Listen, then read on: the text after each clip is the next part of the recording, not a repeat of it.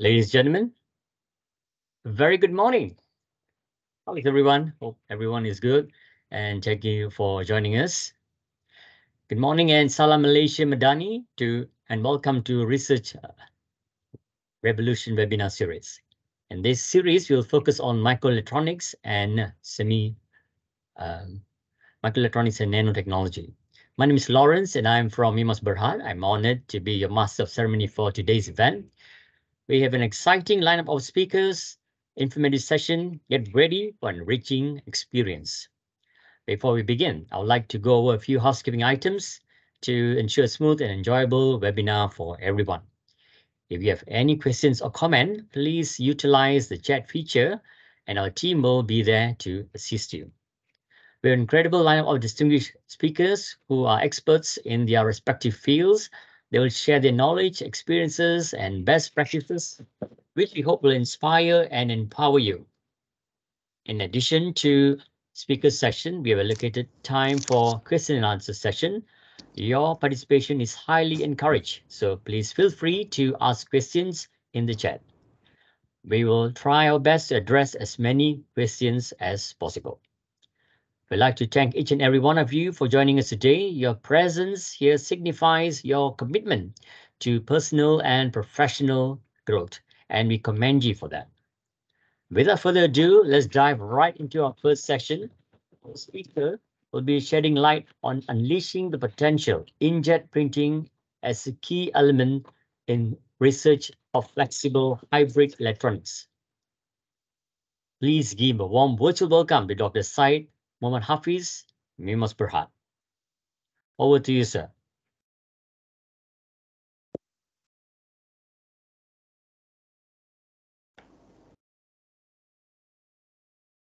Dr. Syed, don't forget to unmute. Oh, great. Okay, thank you, Lawrence. Let me share my slide presentation first.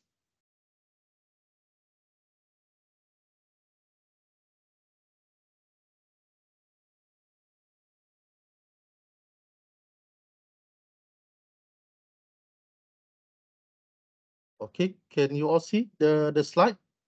Yes, sir. Okay, so thank you for the introduction, Lawrence. Assalamualaikum and a very good morning to the academia, industry, and also researcher. So first of all, I would like to welcome you all to MIMOS webinar for today. And I am Dr. Syed. I will be presenting on the unleashing the potential inkjet printing as a key elements in the research of flexible hybrid electronics. So in this webinar, I will going to give an insight on what is flexible hybrid electronics and how inkjet printing technology can bring the research into a field like wearables technology, healthcare, and also wireless sensors.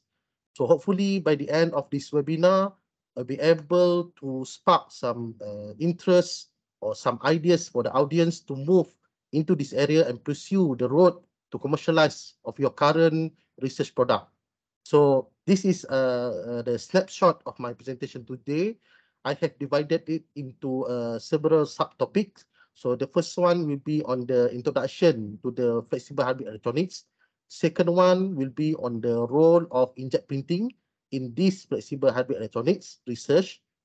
And then I will follow with the case study where the inkjet printing will be utilized in fabricating several types of devices. And also finally on the challenge and also future prospect for the current research. So moving on to the first subtopic will be on the introduction to the flexible hybrid electronics. So as an introduction, we need to be able to distinguish between what is PCB, stand for printed circuit board, FCB, stand for flexible circuit board, FHE also stand for the flexible hybrid electronics. So based on the picture given, the PCB printed circuit board is what we normally seen in the market at the moment. And then moving to the FCB, which are flexible circuit boards. So they are normally the electronic circuits come from the DSLR camera, for example. They are a semi-flexible, but the process to fabricate it are different compared to the flexible hybrid electronics, where we can remove some part of the processes, for example, on the etching and also on the plating of the copper trace to make a conductive element, even though it is still a flexible one, but the process to fabricate the flexible circuit board are totally different in comparing to the flexible hybrid electronics. And then we move to the introduction to the devices itself. So based on the graph here, we can see the comparison between the functionality and also the increase on the flexibility of the device. So based on these three types of the electronic device, from the PCB, which we already have, and then the technology are very matured nowadays, where we position the flexible hybrid electronic is in the middle, where it is still new, and then the technology needs a little bit push to commercialize it. So we can know that the device has a very new form factor, because nowadays we are moving into wearables devices. All our electronic devices, we wear it every day. It needs to be very lightweight, and also it needs to sustain a different form of flexibility, so that we can use it without give some any intention to feel the weight, or to feel whether we wearing the device actually at the moment. So in comparing these three type of devices, PCB, FCB, and also FSE, is on the interconnects. How do you fabricate it? The first one for the PCB and also FCB is the fabrication involved for the etching copper and also a plating of the copper plate to make a conductive trace.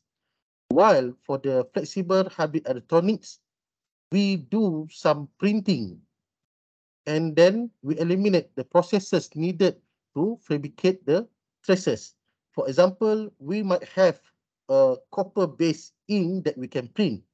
Some they have silver-based, some they have graphene composite that have certain conductivity, so that they can fabricate the flexible hybrid electronics much more faster. And then moving on to the passive component of fabricating for the PCB of the, for example, resistor or active material for the sensor, we can also directly print using an active material, for example, PSS, straight away on top of it. In comparing to the PCB and also FCB, it requires different processes to embed a new material on top of it. So the fabrication of the process take much more longer in comparing to the flexible hybrid electronics. And then here, we move into the comparison between a conventional electronic and also a printed electronic.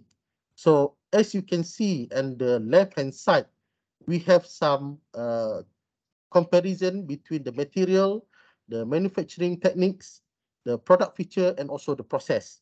So in summary to this comparison, we can see that it takes a much more simpler process to fabricate a flexible printed electronic in comparing to the conventional electronics. And then based on the material to for it to be fabricated, it is normally for the conventional electronic to be deposited or to be fabricated on a high temperature silicon substrate, ceramics, PCB, and also a glass, for example. And then the manufacturing technique is normally is very expensive, and that is involved with the photolithography, you need masking also, and then micro machining, for example. So it's involved highly cost equipment to fabricate it.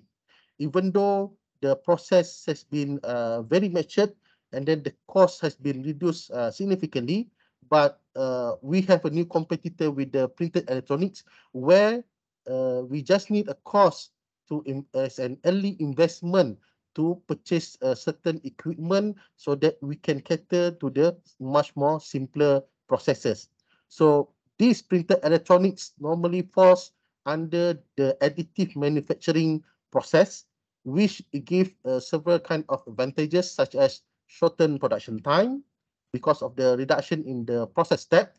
It's also reduce material waste since we can use a very minute amount of material, and then it's not as subtractive because for subtractive we have a bulk or chunk of material, and then we need to subtract it, or we need to sculpture it, or we need to remove most of the parts, so that parts will become a waste.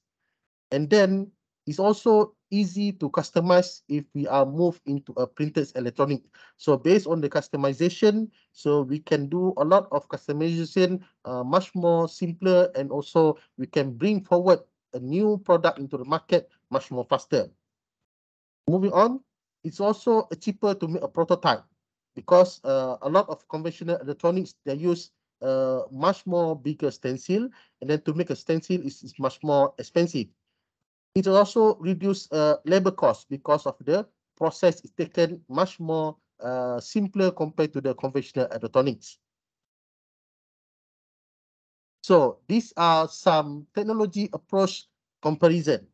So we have the several attributes that I want to discuss in terms of the first one, in terms of the costing between conventional electronics and also flexible hybrid electronics.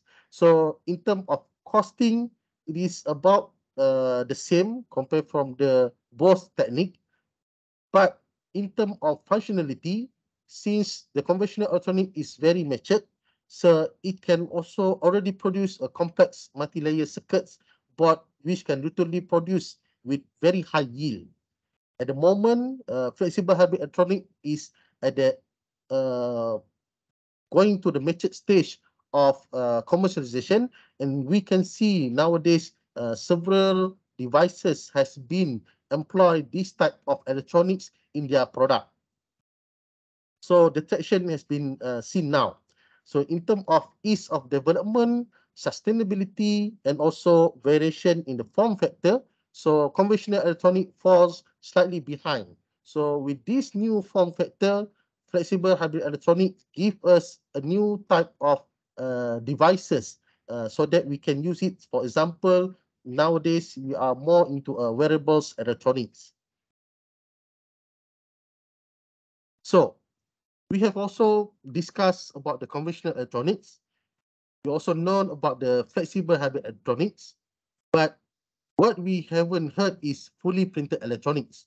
So there is some limitation when we want to move from the conventional electronics to a fully printed electronic. So the limitation is for fully printed electronics, even though it has a good conformability, printability, lightweight, but it lacks a lot in terms of limited memory of processing power, because nowadays the IC chips are also based on the silicon processors, which are not fully flexible. So this technology is very new. So that's why for a product to be commercialized, we limit the step up to the stage of flexible hybrid electronics. So for the fully printed electronic, it is still considered a new R&D stage. So it still needs several years before it can be commercialized. So there are some advantages and also disadvantages for the flexible hybrid electronics. In terms of the advantages, it can also reduce the loss of material. It also has an expensive manufacturing processes and also equipment costs. In terms of capability to mass manufacture it, it can be done using the sheet-to-sheet or roll-to-roll processes. The application for the devices is also diverse. So application for the various flexible substrate, it can be applied or it can be printed on top of new type of substrate. For example, plastic, pulps, and also papers. So this technique also reduce the emission of toxic substances, and also it is also environmental friendly process in comparing to the conventional processes. So, but there's some limitation to the flexible hybrid electronic. So since on the right hand side image, we can see that this is not typical material or typical element that we put in on top of our circuit board. So most of the product we can print it, but some of the devices, for example, memories or communication interface, that one still cannot be fully printed. So for example, what we can print now is, for example, the display, polymer solar cell, antenna, thin film battery. That is some part that we can straight away use inkjet printing or flexible printed electronic processes to fabricate the device. So moving on the application of flexible hybrid electronics. So in short, it is FHE. So we can see there are already some product that has been commercialized in terms of automotive and also electric vehicle, because now electric vehicle, they have a lot of sensors, and also they don't want a toggle anymore. So all need to be in a touch screen. So the form factor also need to be much more thinner. So that's why all the circuit, all the traces, all the wires need to be replaced by the hybrids electronic.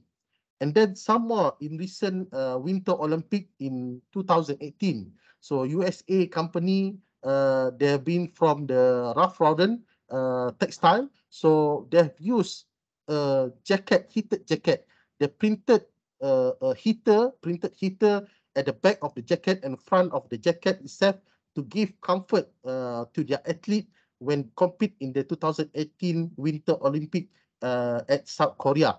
And then in terms of healthcare application, we can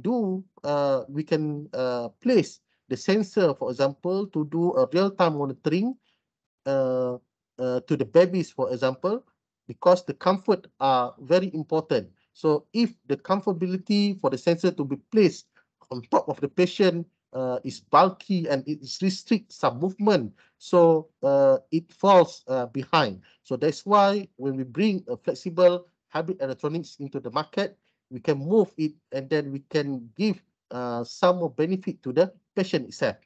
And then in terms of sensors, of course, we can also print different type of sensors such as physical, electrical, and also biochemical sensors.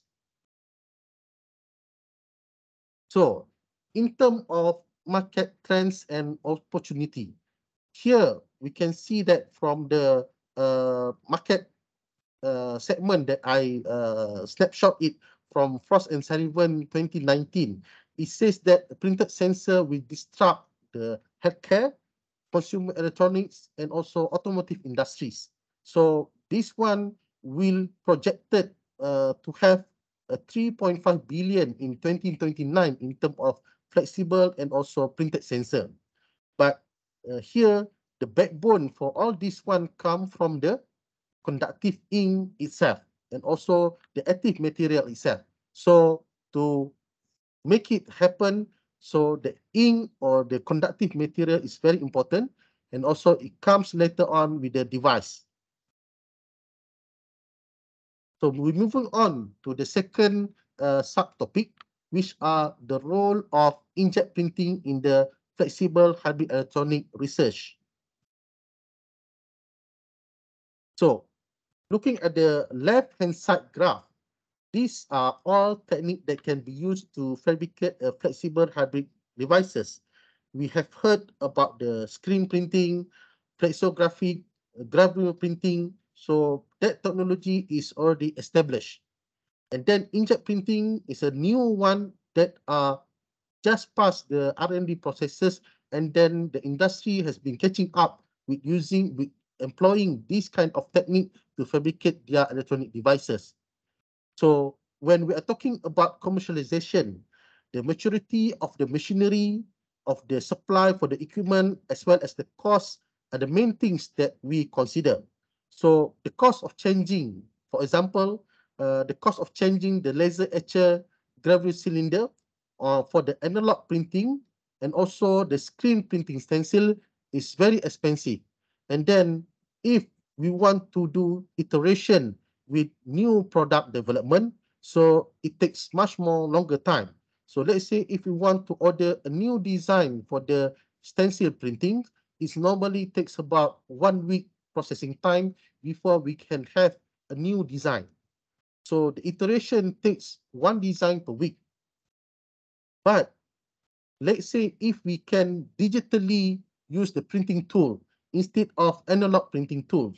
So for the digital printing tools, we can easily change the design into our PC and then straight away do a larger iteration in 1 week time, for example. So we can do maybe up to 20 different design based on 1 week only in comparing to the analog printing process. So in comparing to the different kind of printed method, for example, we have AFM printed method, the litho ultra precise deposition, aerosol jet, and also laser induced transfer, forward transfer. So these technology are still considered as an early stage. So it is too early for this kind of technique to commercialize it, and then to fabricate it for the device, the cost will be very high. So it is good for the R&D stage to be able to use this kind of equipment to fabricate the device. But the most one that emerging now is on the inkjet printing. So when we are looking at the printing resolution for the inkjet printer, so it can rival more on the flexographic and also screen printing. So, but in terms of costing, the inkjet printing is much more cost wisely compared to the gravure, because you need to use a laser to etch some design on top of the gravure cylinder. So the cost is much more expensive. So moving on to the inkjet printer equipment. So as we all know, and also most of us have our personal inkjet printer. So every day we use the inkjet printer to print documents. It can do basic printing, and also the print speed is maybe about 100 millimeter per second. So it's quite fast for us to print a document nowadays. But we have now, with the R&D industrial inkjet printer for the flexible hard drive electronics, with an additional features. So the additional features can be printing setting adjustment. We can tune the substrate temperature. We can tune the temperature of the ink itself. We can also tune the jetting parameter, and then we can tune the layer of layer printing. The printing speed also much more faster compared to the personal inkjet printer. And then for the pilot manufacturing, it is much more faster compared to the rest. And then the printing speed is up to 1,000 millimeter per second. So at the bottom part, we can see different kind of print head. So normally we are encounter with the office print head, which are normally we change it maybe 6 months, once for the 6 months, depending on how much we do the printing.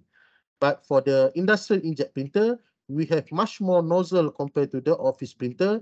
That's why the printing speed is much more faster. And then the output will be much more bigger. So the development process for the inkjet printing involved with the preparation of the nanomaterial development and also pilot production of the raw material itself. And then moving on, it has a nano formulated development. We need to formulate the ink itself so that we can bring it into an inkjet printer. And then we will do for the printing using inkjet printer. Finally, we make a device based on that, and then we do a test validation. So basically, all these facilities are available in our lab, which called Flexible Electronics Lab. So we are also providing a full solution, beginning from the formulated inks up to the printing, and also as well as testing. So moving on to the inkjet printer, which are the heart of the print head itself. So the ink, we need to put it into a inkjet print head, and then we need to eject it one by one into the substrate. So it beats, and then with a certain rhyme called waveform. This is the type of waveform, and then to eject a functional ink on top of the target substrate. And then we can have a precise control of the ink ejected from 1 picoliter up to 80 picoliter. So 1 picoliter is very minute amount. So we doesn't consume a lot of ink by using inkjet printing technique. So in this slide, so to do a parameter optimization, normally we control the printing from the top one and optimize it to the bottom one. So for the top one, if the printing parameter is not optimized, we can only see a blur image. But when we do some optimization into the printing itself, in terms of cartridge height, jetting frequency, the type of print head, and also some parameter setting that we can do, it's become better and better, and then we can clearly see the square images much more clearer compared to the top one, which are the parameter are not optimized. So in this image, the square box here is about 300 micrometer dimension, and then the gap itself also in 300 micrometer dimension. So we always do a statistical analysis to see how good is the printing that we can do. In terms of characterization of inkjet printed pattern, so move to the number one. We will do for the repetitive design, like a previous slide I shown. We printed about thousands of boxes, square boxes, and then we analyze it randomly. So what are the dimension, and then what are the variation between one design to another design. So based on this characterization, we capture the size of the dot that we can print, and also the thickness of the dot that we can print itself. So some products, they required, for example, an electrode gap or electrode distance. So moving to the picture number 2, we can control by using inkjet printer the distance of the electrode, for example, interdigitated electrode, or if you want to fabricate a source drain gate voltage, for example, devices. So that one required a certain gap between their electrodes. So we are comfortable to change the electrode gap from 245 down to 30 micron. But from the perspective of screen printing, to achieve this kind of resolution is quite high when it is down in the segment of 100 micrometer down to 30 micrometer. Moving on to the third image for the PCB circuit design, we can already print the PCB design. This one, we print it on top of the PET and also paper substrate, electronic paper substrate. So we can see that the small traces of the conductive ink here, it does not short circuit between each other. So we can get a good PCB circuit design based on the inkjet printing patterns that we have done. So moving to the reliability testing of the inkjet printed electrode, since we are using it for the flexible electronics, we need to know whether it is still robust or not. So the robustity, we test it by bending it up to 20,000 times. So normally for the 10,000 of time of bending, we have about 3 years of life cycle. So that's why how we trace the amount of the shelf life of the product itself. So based on this one, we can test that it is able to withstand up to 10,000 cycles. So this one, we have a dynamic mechanical analyzer, which we can control the bending up to more than 1 million times. So at the moment, we're testing the product up to 20,000 cycles. So to complete the printed circuit, we need to make it into a flexible hybrid electronics. So to make it into a flexible hybrid electronic, we must put the SMD component and then embedded it on top of the circuit design. So what we have now, we cannot use a reflow process because the reflow process considered at a high temperature. And then it will destroy the substrate that we use, which are normally plastic, which can not withstand a high temperature. So with the photonic soldering process, it gives pass of the light so that it can heat up the solder paste at a very short moment without destroying the substrate itself. So the soldering process can be done easily at even though at a very temperature sensitive substrate such as PET. So these are some comparison between different kind of soldering process that we can do. So based on this comparison, we can see that the photonic soldering able to cater to the needs for the soldering of the SMD component. And then the process is much more faster compared to the reflow process, which takes about 5 seconds to completely solder the SMD component on top of it. But for the CapEx, we need new equipment to solder it to be able to cater to the new process. But in our lab, we have a new equipment that can perform this kind of soldering. So we move to the case study where the inkjet printing has been utilized in the fabrication of the flexible hybrid devices.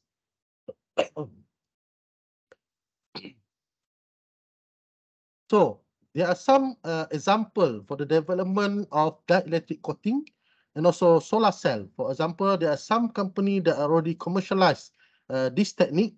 They use an inkjet printing to print a solder mask on top of it. So they use this kind of technique because it is more environmental friendly and also the costs are much more lower. They can also give a material saving up to 80% when they are using inkjet printing technique in comparing to their previous technique. And then for the solar cell, they can also do a verification for the perovskite material because some of the perovskite, they can make it into an ink type and then they can straight away print it.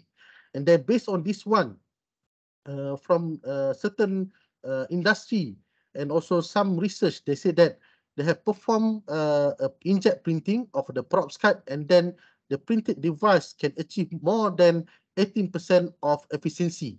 For the upscaling, it takes much more lower cost and also the design, they have a lot of freedom for the design itself. Here are some example of the development that we have performed with our collaborator from University of Malaya at the MRC. So they developed a gait cycle head care sensor for the patient with a spinal injury which are undergo physiotherapy recovery stages. So for them, the doctors need to evaluate what are the stages their patient are, and then they need to know whether they need to acquire the data for the gait cycle. The gait cycle actually is to monitor the movement of a patient's ankle that varies between 25 degree up to the 65 degree. So based on the electrode that we collaborate together to design it, the person are able to notice and also capture a signal that can be tested with different various degree of bending angle, and that is reflect back to the gait cycle which involve with different degree of gait cycle. So this is example for the head care sensor. And then moving on to the development of humidity sample. Here we print two type of ink. The first one will be the conductive traces, which are from silver base and also a graphene base. So for this one, the active material will be on the P.PSS, which are sensitive to the humidity itself. So we have done study on how many layers we can print the P.PSS and then what are the sensitivity, the best sensitivity that we get. So two papers has been published regarding this technique and then this material as a flexible hybrid electronic for the humidity sensor application. So the next one will be on the development of the chipless RFID humidity sensor. At the beginning of the stage of this project, we have done the printed for the RFID circuit. And then we have also tested by embedded a chip, RFID chip on top of it. And then with this technology, we combine with the previous slide that have active material to sense a humidity sensor. We combine both technology for the wireless and also active material for the humidity sensor, combine it into a one chipless RFID humidity sensor, which the data can be transmitted wirelessly, and also it is also react with the changes of the humidity. So the final one will be on the development of fully inkjet printed NFC temperature sensor. This one we have done with the Dr. Asrol, the next speaker, which are from USM. So we have a version 1, which we printed different kind of ink. The first one will be silver ink, and also the second one is the graphene ink. So we print different turn or different number of NFC coil, and then we embedded it with the PCB circuit design. Based on this one, we can confirm that the MFC design that we inkjet printed by using both of our ink, it can work well with the NFC by transmitting the data to the smartphone. That one considered as a version 1. So we move to the version number 2, which are replacing the NFC and also the PCB one to be fully printed on top of the one substrate. So the final device can be as small as our credit card, and then the thickness of the sensor itself can be as thin as our credit card as well. So we are at the process of soldering the SMD component using the photonic soldering equipment that I shown previously, so that we can complete the circuit and then eventually moving towards the next stage. So with this, here are the list of our collaborators by contract research, for example, that works on the flexible hybrid devices. Most of it I cannot disclose due to the NDA with the industry, but we are seeing a traction from the industry based on this segment. Not to forget that we also have universities collaborate with us, bringing brilliant ideas for this kind of devices, and then many areas from the printed electrodes, transistor, as well as wireless sensor devices. So these are some product trademarks. We have different kind of inks, and then the devices, we call it as a MyFlatSense. And then we have a silver base, graphene base, and then whether the curing need very low temperature or the curing needs to use as a UV curing, for example. So we have different kind of inks that can cater different kind of end devices that you want to produce. So 2 of our product here has been certified by the Graphene Verified.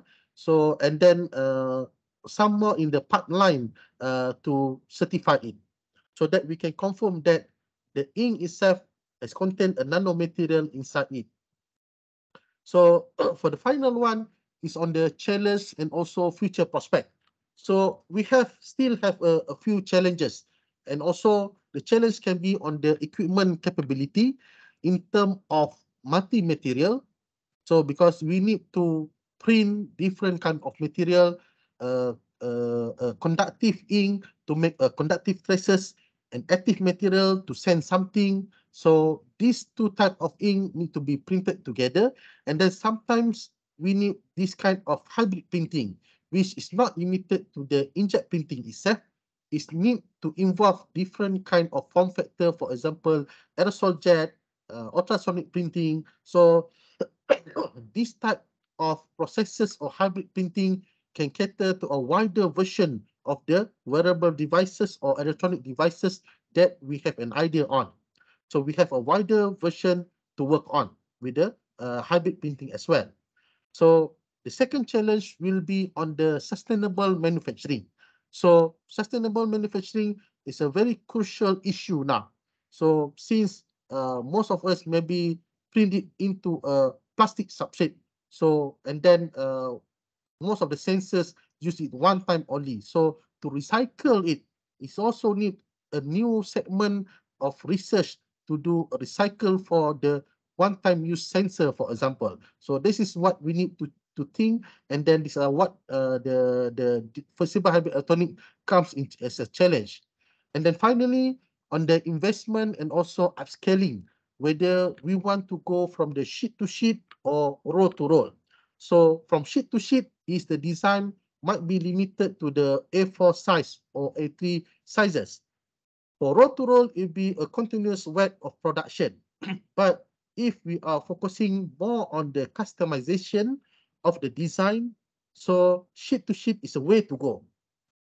For roll to roll, if you have been passed through the process of R&D, and then you just want to replicate the processes are done in a fixed manner. So roll to roll is a way moving forward. So these are the things I put as a challenge and also future prospect in this kind of work. So as a summary, the printed electronic may substitute the existing process, including etching, photolithography, metallizing, and also plating. The inkjet printing can offer a significant potential to bring the research from to the flexible hybrid electrodes, enabling precise and also scalable manufacturing processes. So in our lab, we have upcoming pilot printer so that we can use to give a minimal quantity order for you guys to be tested, and then to confident with the process that we can do as a test bed. And then you also gain insight how to develop the application, and also the case study that presented. Maybe you can spark some more ideas, and then we can collaborate more on this part. And then we also encourage collaboration between the academia and also industry, because the importance of sharing knowledge and also fostering research partnership to future to unlock more potential for the flexible hybrid device. So this is the acknowledgement for my team. Special thanks to the expert and also the lab members. And then thank you. So I open for any question from the floor.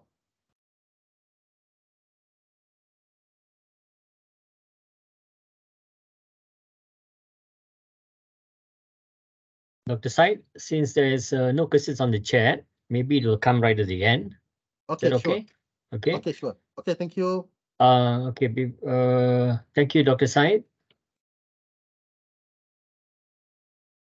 By the way, I would like to say a little bit about Dr. Said. He is, of course, the winner of the Malaysian Commercialization Year 2018 main award for the category of Research Entrepreneur Award, receiving a check of 130,000. Currently, he's attached to Advanced Materials and Semiconductor Technology Department at Mimos Berhad, which is actively involved in R&D related to automated solutions, phase chemical synthesis of graphene-related nanomaterials, and pilot-scale fabrication process for flexible electronic device using additive manufacturing. Yeah, that was a little bit about Dr. Said. You can get his full bio on the event website. Ladies and gentlemen, throughout the webinar, we encourage you to actively engage in the discussion by sharing your thoughts, insights, and questions in the chat. Remember, learning is a collaborative process, and your contributions are valuable to the collective knowledge of our community.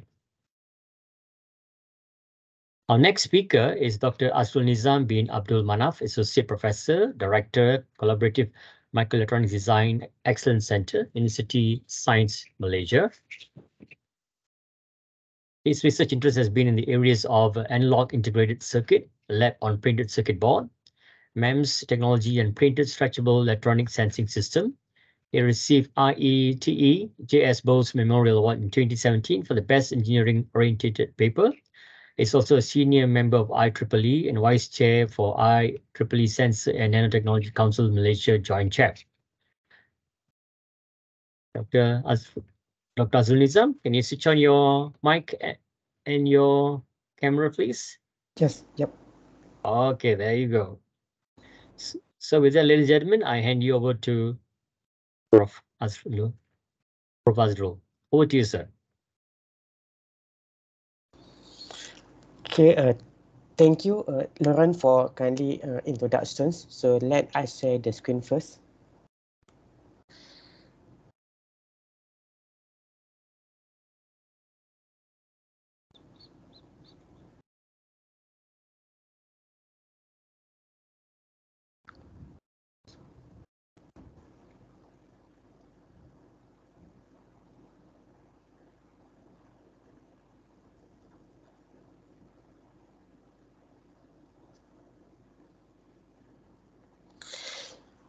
First, everyone can see my screen and can hear my voice.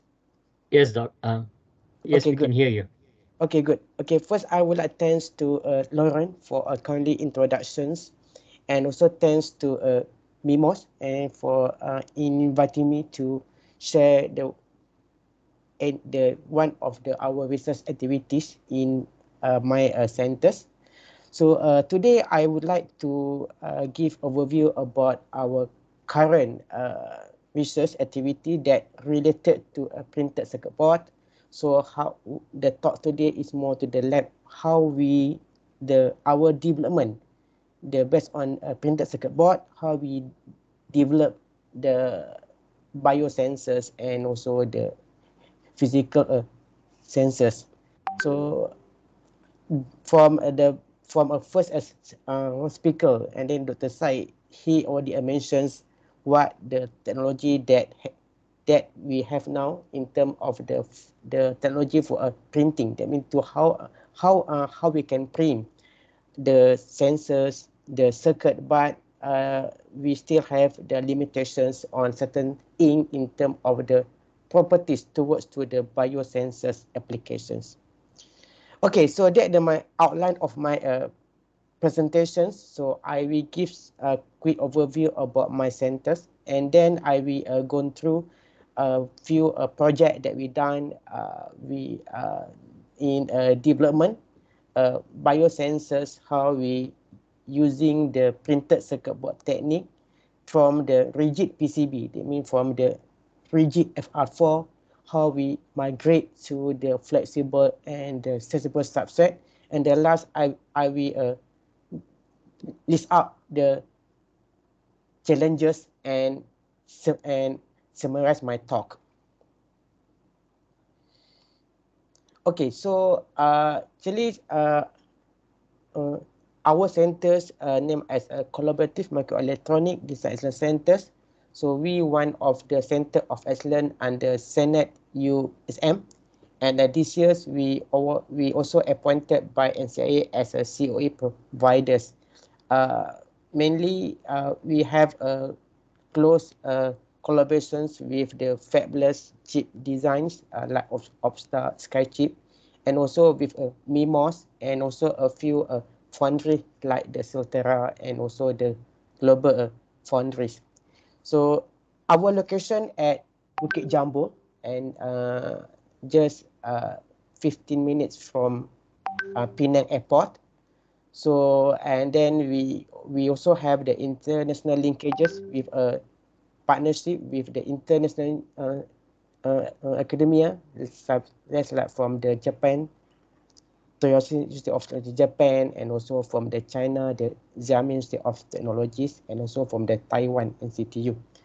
Okay, so what the role of our centers here? Actually, we provide a shared facilities to all the 31 universities, specific on the sharing the chip design software.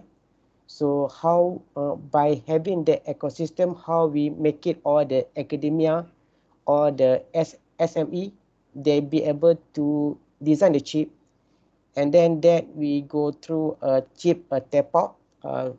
Currently we are working with the Silterra and also a Mimos, and then that have to to mean not only do the design but be able to materialize their silicon. So that what we offer to all the universities. So we be the one-stop centers to the academia, mean to access our server and then do the design, and then how we link up the design with the foundry with a Silterra, and then we do the packaging and testing. So okay, what we are focused in my centers. Actually, we have the the main the big two groups. So how we have a group that on the circuit design, mainly focus on the silicon based chip design. How we are focused on the analog part, mean we have the transceiver group and also the CMOS sensing interface group. So then by having that circuitry, how we be able to integrate with the sensors. So for the sensor development, actually we are focused on two technologies. Of course, the one of technology we using the silicon process, MEMS or the NAND process. But right now we also focus on the printable electronic. So how we work with our partners that come out a new good the ink, the conductive ink or the good conductive stretchable ink. So how we can utilize the ink towards to do the biosensors development, like we call as the lab on printed circuit board. How we be able to design or to develop the biosensors component on a printed circuit board, such as the DNA sensors, and then how we do the integrations with the microfluidic. That means that be able to minimize the volume of the sample. And then we also do on the back end part. So how we work with partners towards to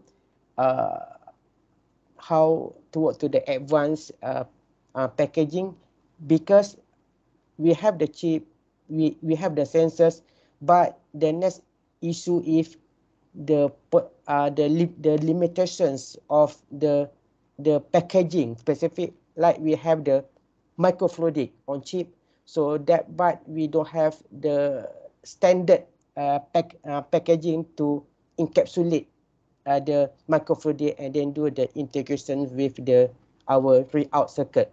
So that we also are working on some technologies how to have the full packaging, mean the circuit and also the microfluidic. Recently, in terms of the collaborations, actually for the chip design, we work with the Silterra for the Silterra process. We open to the everyone 31 consortium to be able to send the chip through MPW program, the multi program wafers. But for the ST Micro and the Global Foundry and the TSMC, so that's solid for our internal say that research collaborations. We want to be the education fabulous integrated research center lah, but mainly for the education and the research development. So that what the chip that we done in the future, the chip the transceiver chip through ST Micro and the Silterra and also to the SFAB, and also some research on the true silicon via packaging through our master students towards to go to the high end packaging, and then how we work, how our track record working on the development, what we call the lab on printed circuit board, but the PCB we try to varieties of the type of the PCB, from the rigid PCB on the stretchable, on the PET, on the PVA. So for the today talk, I just focus on our development, the lab on printed circuit board, how we apply on the rigid PCB, and then how we migrate on the stretchable or and a flexible PCB towards to the sensor applications. So that's what we are going to talk today, how our development, how we are using the platform on the conventional printed circuit board, how we develop the electrochemical based sensing devices.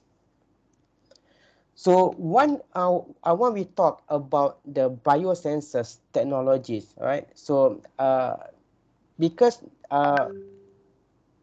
we want that we talk about the microtask, the micro total analysis system. So what we want, all the process, all the sample and all the analytical can be done on one substrate. So that what we call the lab on printed circuit board. All we have a term called lab on chip, right? So the lab on chip, how the technology be able to create the functions of the pipette, the functions of mixers, the functions of the detection on one substrate, like the lab on chip. And then we have a term also lab on CMOS, the lab on peppers, right? So, but due to the limitation on the certain disadvantages, so if we focus on the lab on chip, like the silicon, the issue in terms of the operating temperatures, and the issue are the challenges to do the integration with the other components such as like heaters, and then any the micro pump, and then that how difficulties because they involve on the silicon micro machining process. So on to that, so that's why how we so our group, how the possibilities, we replace the silicon as a substrate and we replace to the printed circuit board. So on the printed circuit board, what we aim, so we have the input, we have the inlet. They need to flow in the samples, and then they we go through that channel. So that can be as a mixing. So for example, like we have the sample A, and then the catalyze sample B, and then we flow, and then with that structures, using the understanding on the Reynolds numbers, so that can do the develop the turbulent flow, so that can be as a mixing, and then go to the area, and then do the detection, and then can be able to on one chip, so be able from do the diagnosis. So what the advantages is, so by having that technologies, actually we can minimize the volume by do the integrations with the microfluidics. And then the second, because all the system do on the chip, so the size become a small, so that can create a fast detections, right? So as a criteria do the development of the biosensor, actually we need to follow the as sure, mean the affordable. So of course, what we develop can be the affordable, mean can be easier to reach, even though for example like the low income or like the B40s, and they must have the sensitivities, must have the specificity, that must the equipment free. So I mean that can be do the on-site testing or the on-site checking. Of course, the rapid response time and deliverable. So with that criteria, so how we apply the concept electrochemical reactions, so that we can do the simplify the detection method using the EC.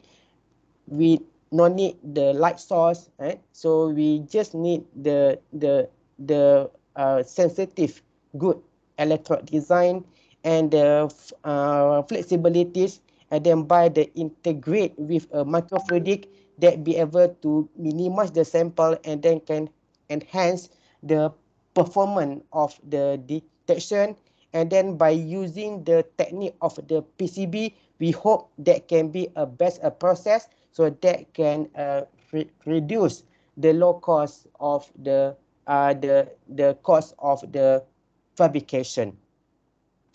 So so when we talk about the electrochemical sensors, actually this is based on the three working electrode.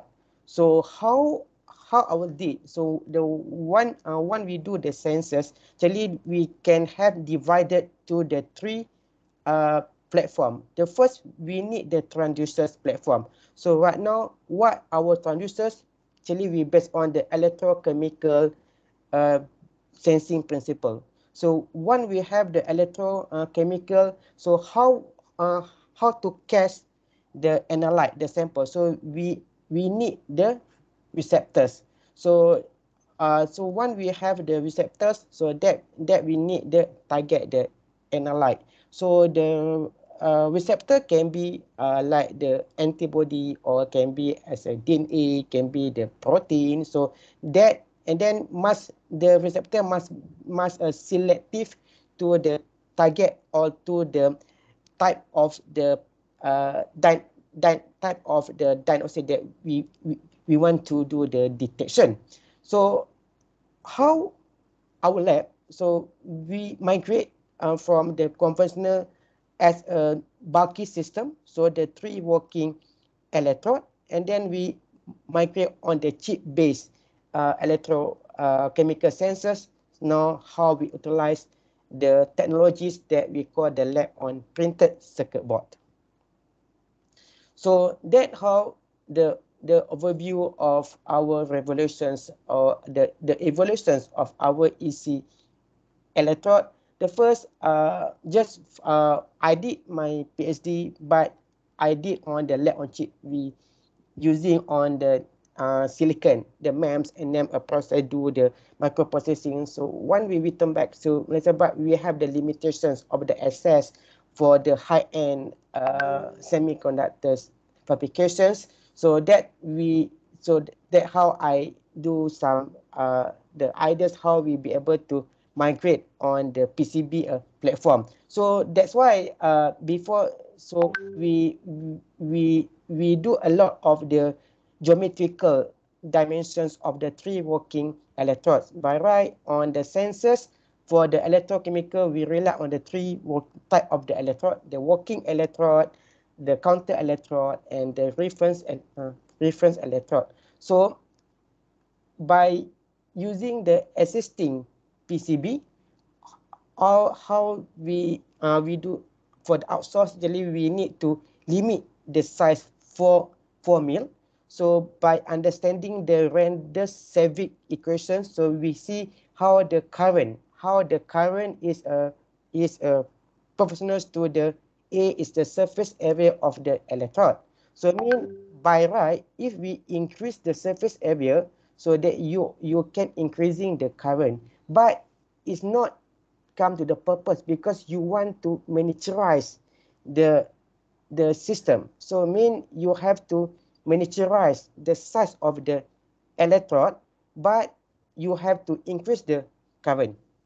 So with that, the the the the relationship, so how we come out the possibilities of the working electrode design, and then but we can compromise the range of the current, how can reflect to our limit of the detection. So actually we have, because we rely on the standard printed circuit board, that means the FR4. On top FR4 they have a copper. So but we have not that, we need to know. So we any biosensors applications, I mean for the detection, the best materials as a gold, right? The second is platinum. That means in terms of the compatibilities, and then in terms how we can easier to do the interact with the amine, or all the, that means for the GO, and then for the gold with a Tayo. So that how we need to the modifications on the current PCBs, and then how we have do the coating. I mean, do the coating with the gold electrode. So actually, we have come a few design from the IDE design. So that the first design with my PhD student, how we come the IDE. So from the IDE, actually we done a lot of a study on the piece between the electrode in the electrode, because that can relate to your ohmic resistance. So how can affect the noise of the sensors, and then that the finally the final design that we be our final platform. So how we study need the ratios between the counter electrode and the working electrode is more than 5, so that to reduce the effect of the corrosion. So with that, so that how we do the development. Of course, we do the we identify, so how we work with our partners in USM with the Inform, the one of the high COE in in the USM. So how their group give do the engineer on the on the on the app thermals.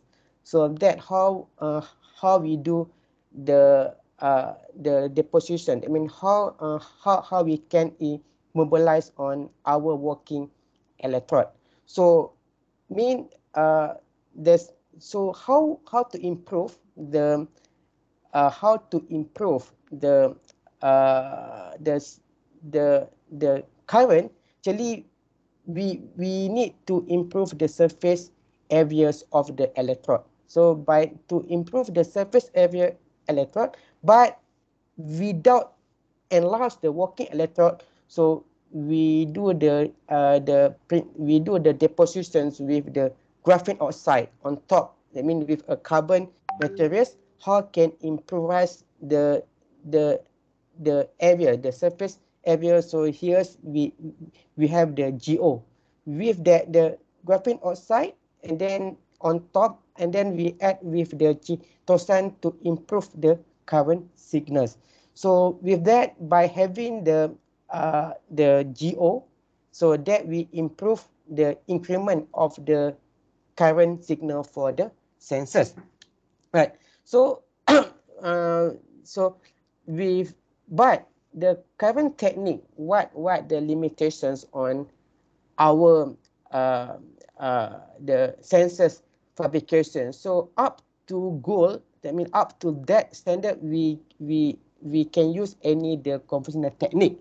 So in normal printed circuit board, but we still have the difficulties or the challenges. I mean, to find a very suitable ink. I mean, to a drop cast. I mean, to dot. I mean, to attach on the working electrode. So as now, I mean, to prove the functioning of the functioning of the sensor. Actually, we do the drop casting, the GO on our working electrode, but we by do the manual drop casting, actually that we have the problem the challenges in terms of the on the repeatabilities.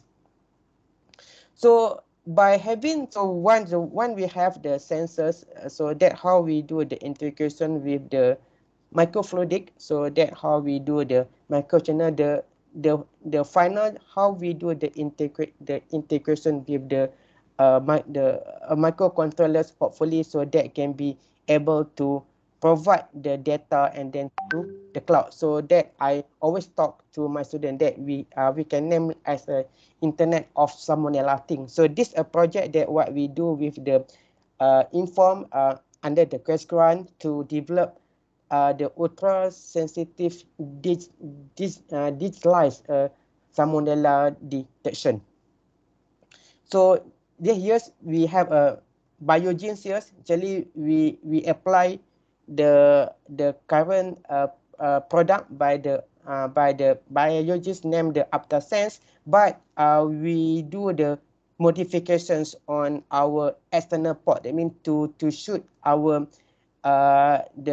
our output electrode and then taps to the portable readers, microcontrollers that developed by the biogenes. So that how we be able to transmit the data through the mobile phone, and then that we also can detect the localized. I mean with the detection is happening. So that the what the beauties of this system actually by we can enlarge on the data analytic the cloud, so that that we can fast identify with the resources of the outbreak. So so that how we do the for this development. Actually we have a two type of the receptors. The first we using the DNA the salmonella, using the DNA sensors. So so that what we can have so do the detection up to the concentration up to 0.01 micrometers. So that the so the one the so here's what we do. The we the from the EIS, from the DPVs, so that we can see they can give a different of the current. So without detection, so that the bare arm, the goal is without detection. So one they have the the detections, so mean they can reduce the current. Why? By having the detection, so that can be the it reduce the ionic movement, because they have the binder, so that can reduce the current. So from the threshold of the current values, so we can identify either that the positive or the negative. So that can be a good the how we be able to convert from the qualitative to the quantitative data in terms of the current signals. So we also the other type of the DNA, we also working on the using the aptamers as detections. So that how we have a two type of the type of the receptors, the aptamer SLYE, and then that how, and also the YNC is. So how we be able to detect up to the 1.132 microgram per milliliters lah. So that how the current the development on the lab on printed circuit board for the salmonella. And then other than that, we also working with using the same platform, but we the inform side, they engineer the DNA how can be selective to the COVID detections. So the one of our output, actually we done a publish on the lab on a chip this year's volume 23, and then on the lab on a chip journals. So how we be able to miniaturize the detections using the PCB technique, then be able to distinguish even though the one base mismatch DNA sequencing. So by using the technique of the rigid PCB, so that how we be able to do the integrations with the microfluidic, and then by do the engineer of the receptors, so that how we can apply for salmonella and also for the COVID detections. So that is one of the video that done by my PhD students. So how we can summarize the step by step on the aptamer, the lab one the biosensor treatment.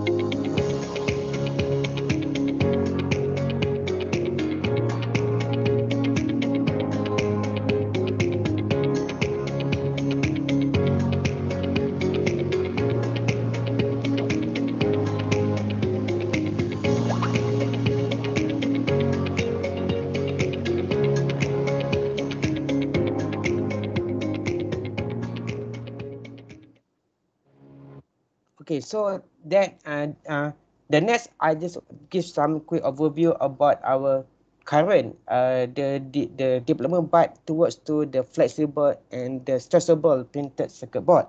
So actually the one of our motivation actually we want to how the possibility to have the system that what we call the smart band-aids. So right now the doctors just give a person, okay, please come to the next month, but they don't know what the objectively the indicator the condition of wound. So the based on the paper that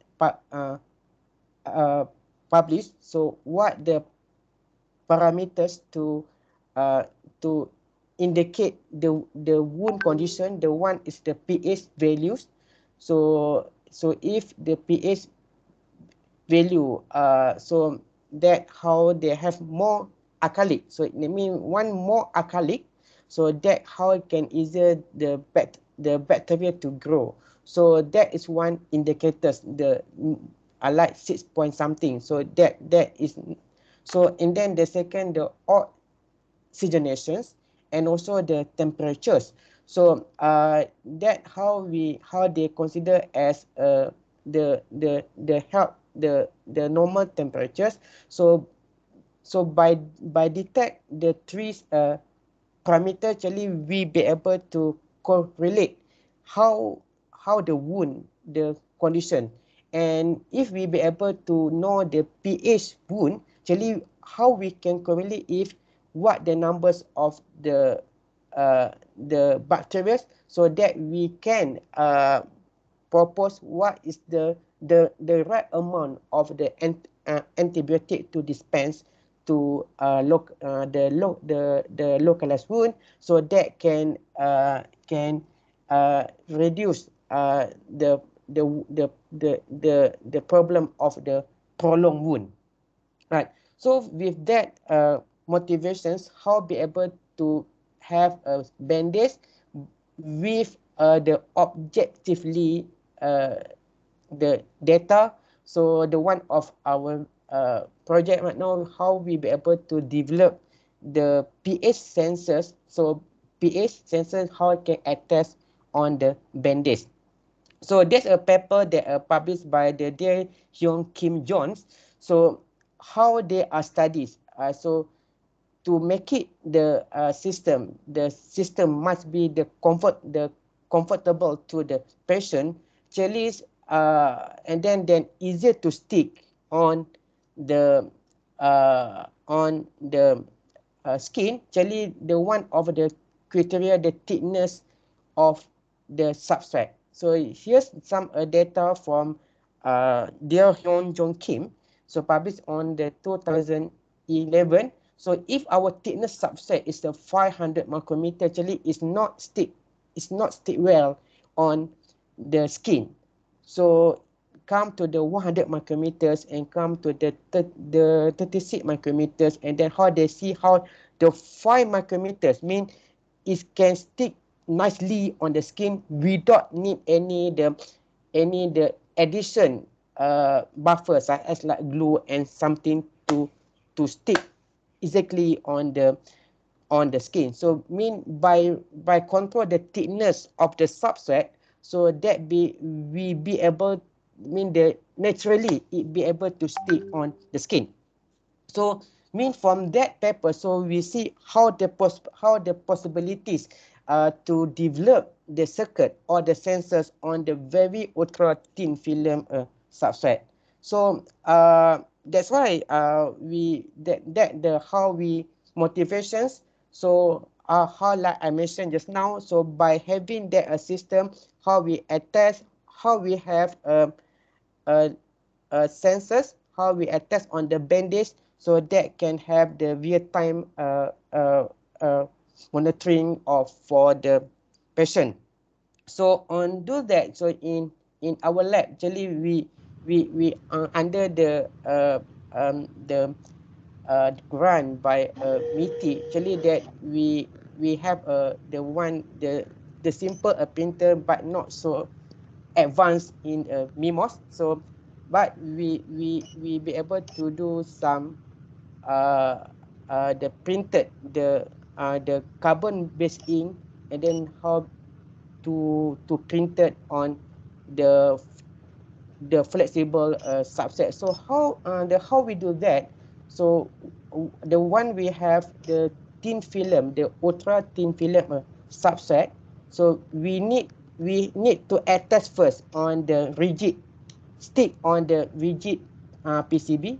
The on like here's we stick on the FR4, and then after we done the printing, so we remove the film from the what we call the carrier platform. So we need a carrier platform, and then we have to stick, and then to avoid any the problem of the air lah, right? So that to have to ensure the printing and attach nicely on the PCB. That means on the sub substrates.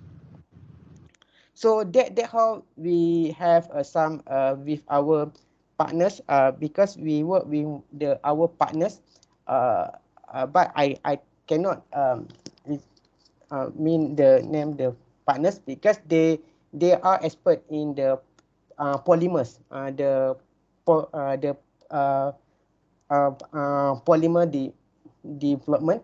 So how we work with them, how they provide us that what I said to you, this have the different thickness of the subset, so that the gypsum uh, uh, uh, uh, the we call as a CTS a film. So how currently we are working on do the as a preliminary studies to stick, I mean to design the pH sensors, but we still using the electrochemical sensing technique to do the pH detection. So the data here we see, so this picture is not reflect to the top pictures, because this picture we see on the PET how the nicely the formation, but the one we have, that's the one of the thin film, the not yet ultra, not ultra yet, but we have but we can see how we still have the problematic of the wrinkle, right? So that's why right now we still do the optimizations on the after we do the printing. So what is the best method to cure the design? Because we have the second issue that we need to consider. So the first, to avoid the wrinkle of the substrate, must have a fast cure. All must have a cure at a low temp, right? So it comes to how the viscosity of your ink. So if your ink is too light, so need a longer time to do the cure. I mean for any need the high temperature. So we still on working with them. So they are working on the formulations of the subset. So we are working on the optimizations of that recipe. That how we can do the, so actually that what we have the preliminary data in terms of the CV measurement. We see they give very unity values, that means from anodic and the cathodic. So mean it right now. So without if we ignore, by ignoring the wrinkle uh, uh, problem, actually they still give the unities between the anodic and cathodic. From that data we see they be able to working as a electrochemical sensors, but we still need to a lot optimizations on the problem with the wrinkle. And then now we are still going down to what the best, what the film, the most ultra thickness lah. That means towards to the applications for the. So what the idea is, so we have a pH that then this film we attach directly on the bandage lah. That for the wound monitoring. So that what the data that we have, the correlation between the pH and the voltage, but the LOD is still lower compared to the benchmark. So that we need a lot of the formulations of the ink. That's why in terms of the PCB, we have a standard PCB, but we still have the limitations on the on the printed the sensing membrane. We that's why if you see the video just now, actually for the GO we do the drop casting, right? So that's how we did the coming. I mean we don't have a full standard. I mean from the subsets up to the sensing membrane in a printable electronics. And then like just mentioned by Dr. Syed just now, we also MIMOS have a good ink. So that what we did with my student, and then we see how they good the properties ink. So that how the Dr. Syed just present how we did with MIMOS. We provide the design, and then that we can see right now we are working on the antenna on the PET, but the circuit still on the polyimide, and then we see how that coil that be able to harvest, and then they can transmit the data to the handphone. Mean the design have the ink that provided by MIMOS stream, so have a sufficient the conductivities to flow the current, and then be able to harvest to power up the sensor. So that's some video of how we did in my lab. So after we receive, So that we can see, so the antenna that we fabricated by the MIMOS, actually we can see how it be able to transmit the data and then give the value of the temperature sensors. Here's on that circuit, we attach with the temperature sensors, and then the one we put at the hot side, and then we can see how the temperature we increasing.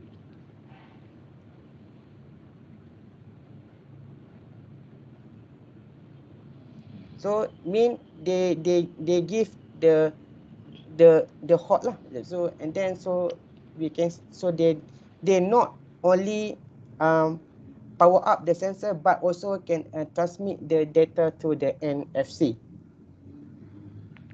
And then they up. So one my student replaced, I mean to change to the cold side, and then they see how the temperature is dropped. So that how we did, but with the antenna on PET, but the circuit on polymer. Right now we are working on the fully integrations, so the antenna and also the circuit on a same substrate. So that how we did the one of the project what we did with MIMOS. So, and then the others, we also ongoing on the strain sensors. That what we work with School of Materials, Prof. Mariatis, their team, they are expert in the ink, the polymer, the stretchable ink. So that means how they do the ink formulation between between MS to have a stretchable with the different percentage of silver nanowires, and then how to improve, how to make it the polymer conductive ink, right? So that how in the school material labs, so in the School of Materials and Mineral Resources Engineering, so we can see how to test the stretchable, how the stability of the ink, and if we increasing, that means how they still have the conductivity to light up the LED. So, and then the second issue, so when we want migrate from the rigid PCB, so that the rigid PCB to the stretchable PCB, so we still don't have any the comprehensive standard in terms of the how much the curving, how much the curving for the pad, because the stretchable we need consider the curving compared to the rigid, because the one you stress, so if you still maintain as a sharp edge, so that can easier to break out your circuit trace, so that can be not, that can affect the disconnection between the on the circuit. So that is one of the issue need to come out, how we can come out the standard the design rules for the stretchable PCB design. So that what we have a few substrate, so that the on gelatin, that on the PVA, and that on the polyamide, and so on. So the challenge right now on the lab on PCBs, challenge we don't have a full capacity. I mean the full standard fabrication from the electrode up to the microfluidic. So mean certain part we can complete using the PCB, but such as how to do the integrations with the microfluidic, we need the another process such as like the glass PCB bonding or the anodic bonding to integrate with the microfluidic. And then in terms of the lab on PCBs, we have the design rule, but purely for the circuit. That means to do the circuit design, but not any the design rule up to the microfluidic, or that means up to for a biosensors application. So, and then for the comprehensive, right now for the stretchable PCB and for the Gerber file, we have a standard for the rigid PCB, but we still don't have a standard yet. If we want to design the stretchable, that means for towards to the flexible hybrid printed circuit board. And also like I mentioned just now for my video, we still the the limitations of the sensing membrane in the inform. That's why we hope MIMOS, with their expertise, they can also explore any the potential ink, so that can be directly can printing on our electrode, so it can be used as a sensing membrane for biosensors applications.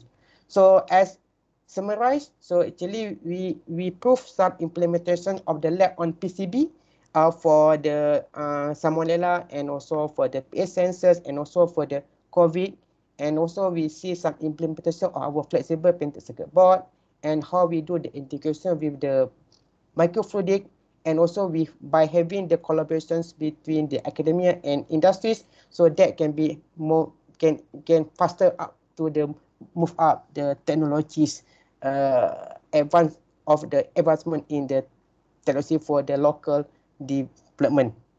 So that the announcement for my PhD student, and also the collaborators. Of course, that my team, we have Dr. Yasmin from from the School of Biological, and then we have Dr. Hyrule from the science, from the chemistry. So how he helped us in terms of the EIS, and then on the electrochemical part. And then of course we have our partner for the biomedical part. We have the Inform, Prof. Azia, and then from the polymers, we work with the Prof. Marati from School of Materials, and from the antenna, we work with the Prof. Rasidi group from the UITM, and of course our partners from Dr. Lee Hiwa group and Dr. Said, how help us in terms of the development from the MIMOS, and also with CIVIM. Thank you. Thank you, Dr. Azrul. Is there any questions? Let me check the chat box.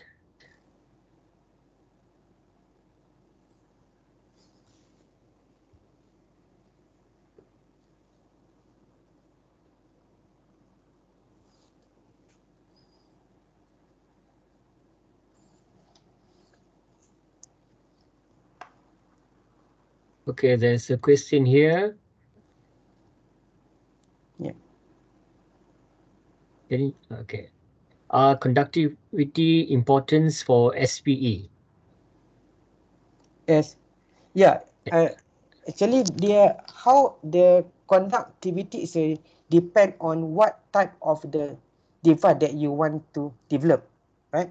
So, for example, if you want to develop for the antenna, we need the highly conductive lah, right? So, but from our case, like we want to develop for the biosensors applications, right? So like a GO, like the the the the the RGO. So conductivity is not, we no need the higher conductivity, but we need a good model fastener group to be attached with our receptors lah. So that depend on the application that you want to develop the sensors lah. Okay, is there any other questions? But if you want to develop to the circuit, that means to apply as a circuit trace, so actually we are benchmark with our copper circuit trace lah, right? So because for example, like if you have the MCUs here, actually our trace at least can flow 16 milliamp to power up the MCUs. So that means if the circuit trace, we need also the conductivity. I mean, to ensure they can flow the current to power up the system lah. And then the second, of course, if you have a higher current, so they also have the and then as a full system, we also need to consider the power consumption. So that means the voltage, the current, that how we can relate to the conduct activities lah.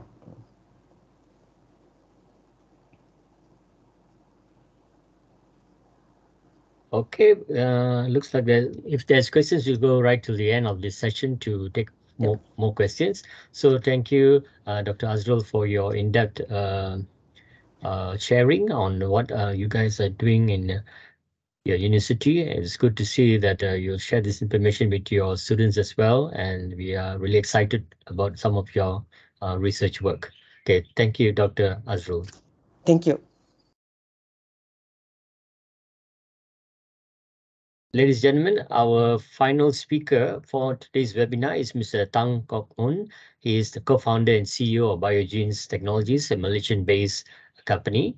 Mr. Tang has more than 15 years of experience in bringing technologies from R&D stage to commercialized market. Mr. Tang majors in chemical engineering and MBA from University of Malaya, as well as having graduated from Stanford University Center of Professional Development and Entrepreneurship. So with that short introduction, I hand this over to Mr. Tang. Over to you, sir. You have to unmute, sir.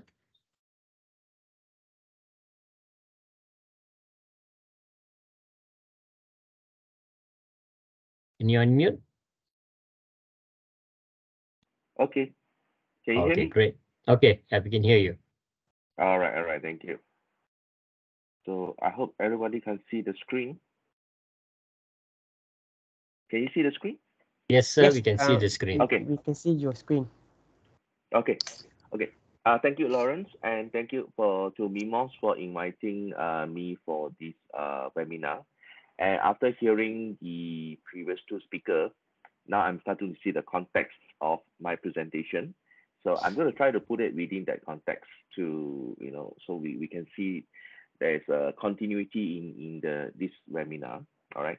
So on my side, we are talking about digital biotechnology, and later I'll explain to you how this relates to the previous speakers. My name is Tang. I'm the CEO of Biogenes Technologies. So I'll be going a bit about what Biogenes do, what is our technology platforms. The keyword is digital biotechnology, and we have three platforms. We call AppCat, AppFab, and AppSense. Essentially, it's about aptamer computer-aided design, aptamer fabrication, and aptamer sensing. And we also want to show some projects that we have done with our current collaborators, mainly universities and research institutions, which we started since 2018. So every time we do a collaboration, that is like a cycle. So those collaborations that were starting in 2018 is now bearing fruits in terms of undergoing trials and going into commercial, we expect by next year. So firstly about us, but let me put in the context of our work with the previous speakers. I think just now, Mimos talked about flexible electronics for health application. There are more and more of these. I think every one of us, or most of us, now wear a smartwatch, which comes with some sensor to detect our, for example, our heartbeat and so on. And this kind of variables will become more and more advanced. There are a lot of development in this area, which also why Mimos and many research institutions are doing on this. But on our side, we are especially looking into this area called biosensor, which you can see in the red circle on the left-hand side. Now, when you talk about variables biosensor, essentially there are roughly there are three classifications. One which is already in the market in the form of continuous glucose monitor, where you have a patch on your skin, usually on your arm, and it sends signal into an app, and it tracks your glucose level throughout the day, and it can last for 2 days, for tracking. And this works by having this thing called micro needles that goes into the skin, and under the skin we have this layer of fluid called interstitial fluid. So instead of blood, it actually detects this interstitial fluid. Basically, it's a fluid in your skin cell, and from there it can detect a glucose sensor, the glucose level. But of course, there's a lot of calibration, alignment, optimization to make it perform comparable with the glucose sensor that we use, the glucose strips. So that is the value of the technology that's been developed. Currently, are two major players in the market. One is Abbott, one is a company called Dexcom. For some of you who go through the Penang Bridge, second bridge, you will actually see Dexcom manufacturing facility being set up there. So Malaysia is in that game, of course, with foreign investment. The other one, we have sweat metabolite sensor. Essentially, this is a biosensor strip that you put onto your skin, and it measures various metabolites, lactate and potassium, pH, and so on. And that tells you also about the condition of your body. So it can be used in a professional manner, for example, in sports, professional sports, to measure your body condition, skin temperature. And it can also be, probably in the future, it can also be as conventional to be used in normal exercise, just to make sure that we don't stress our body too much. The other one is what we call photo-optic sensor. The most common is like your Apple Watch. So if you turn it around, you will see there are two green lights there. And it uses a principle called PPG, or the longer word is photoplethysmography. Okay. So this essentially measures the wave peaks of your blood vessel, and it gives a feedback, and with some calibration and optimization, it can tell you a lot of certain level of metabolites in your body, right? So these are the basic three technology. For us, we work mostly on this synthetic antibodies called aptamer, which was previously mentioned by Dr. Azrul. And we developed the aptamers and also the testing solutions for human healthcare, diseases in animals, aquaculture, and agriculture. It can range as simple as dropping the sample onto the sensor, plugging into our device, and it will communicate with our app to transmit the signal. But the same thing, it can also be integrated into a wearable sensor. It can also be used in other different sensing platforms, for example, ELISA, histochemistry, and so, which we are working with various institutions, including Inform and Hospital USM. Okay. So essentially, we are building that bioreceptor that can be integrated with different sensing devices. A bit about Biogenes and what we have achieved so far. We are proud to say that all our technology is 100% locally. And how do we manage to do that is by working with all the experts in the research institution and universities. Personally, I have been working with researchers since 2008. We learned a lot in the process, what works, what doesn't work, because bear in mind that not all research can be commercialized. In 2015, when Biogen started, we also work actively with research, even until today. And we are also looking for the next cycle of research innovation that we want to work with, right? So currently, I think we work with about at least 13 different research teams from both private and local universities. And we are able to raise up to 30 million so far from various grants by the Malaysian government.